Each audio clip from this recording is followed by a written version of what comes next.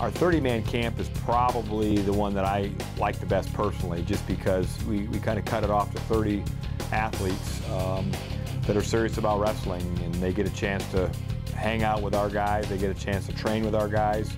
It's just a great environment to really kind of springboard you to the next level, and really it is about going to the next level. It was rough.